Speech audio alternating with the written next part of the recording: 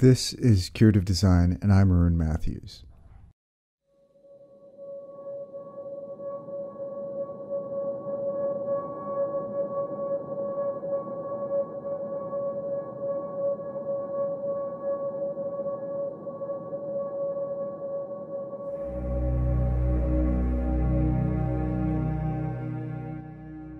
By now, it's possible that you've heard of a speech given by Lieutenant General Jay Silveria to the students of the Air Force Academy in Colorado Springs, Colorado. It was given in response to a series of racist messages posted on a bulletin board in one of the student areas. I first happened upon it while checking my news feed one Friday mid-afternoon. I listened to it exactly one time and recall being at once completely moved. But then I also noticed that through the rest of the day and into the night I was haunted by the General's words. Unsurprisingly, the video of the speech quickly turned viral and led me to ponder on what made his words so deeply moving to me, even though upon later discussion with my wife we both agreed that the messages were quite simple. This is my attempt to explore why I found the speech so effective. First, some basics. The speech is 743 words long, or about 2 double-spaced type pages in length with a font setting at 12. It is 7 paragraphs and took approximately 5 minutes and 29 seconds to orate. As a general overview, it appears to be a masterclass in clear, concise communication. There is an efficiency of ideas at work here that William Strunk Jr. himself would have perhaps appreciated. The General's opening line dives directly into what happened and does something interesting. If you haven't heard that, I wanted you to hear it from me. If you haven't heard that, I wanted you to hear it from me. Already he's taking ownership of this communication and establishing his role as informer/educator. He then launches directly into a central thesis. If you're outraged by those words, then you're in the right place. If you are outraged by these words, then you are in the right place. In 2 sentences, he has A, explained what transpired, B, established his authority, and C, level set the entire institution's moral expectation for the response. There is a simplicity of language here that makes the message even more powerful. He then goes on to lay the groundwork for his suggestion as to how to respond. And I'll tell you that the appropriate response for horrible language and horrible ideas, the appropriate response is a better idea. Before he details that idea, he does something remarkable and something that I don't often see in speeches. He literally rallies his leadership team around him.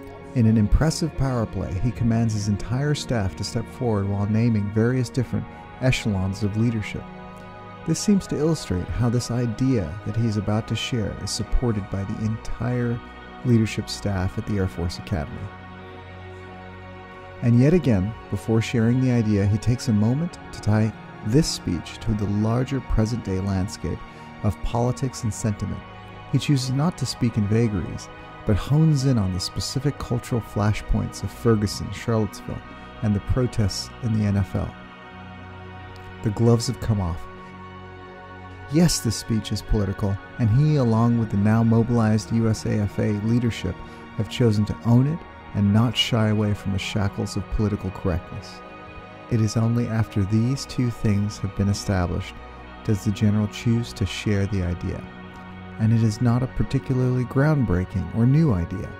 The notion that we are stronger when multiple viewpoints, creeds, and cultures figure out a way through their differences and unite.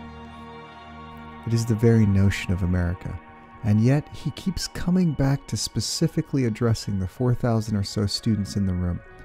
And I wonder if the General feels that to the minds of our young people, this idea may in fact be a novel one, and not something that generations of people struggled to achieve. It is as if he and the leadership of the USAFA recognize the sheer importance of taking an extremely visible moral stand against this act of racism. This is what our finest educators often do. He concludes with a variation of his opening thoughts, and some might argue that here is where the speech meanders into a darker paternalism, demonstrating an awareness of young people's close relationship with technology. He initially commands, and then, somewhat chastened by their lack of immediate response, invites them to record and share this moment with their devices.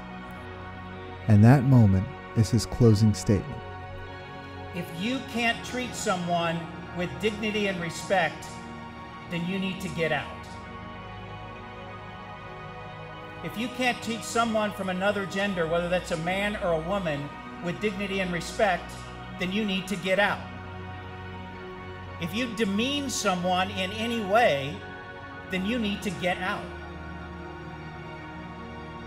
And if you can't treat someone from another race or a different color skin with dignity and respect, then you need to get out.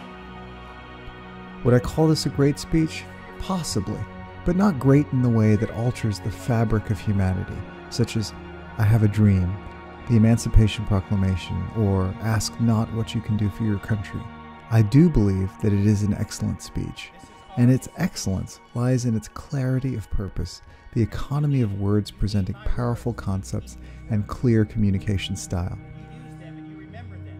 I also admired both the theatrics of moving the leadership team towards the students and the bravado of unapologetically acknowledging the current landscape of racial politics in America.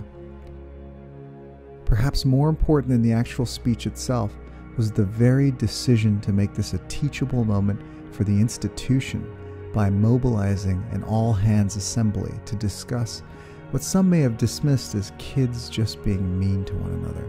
This emphasizes a central belief about how we can impact the world with our responses to injustice as and when we see it. Thanks for listening. This has been Curative Design, and I'm Arun Matthews.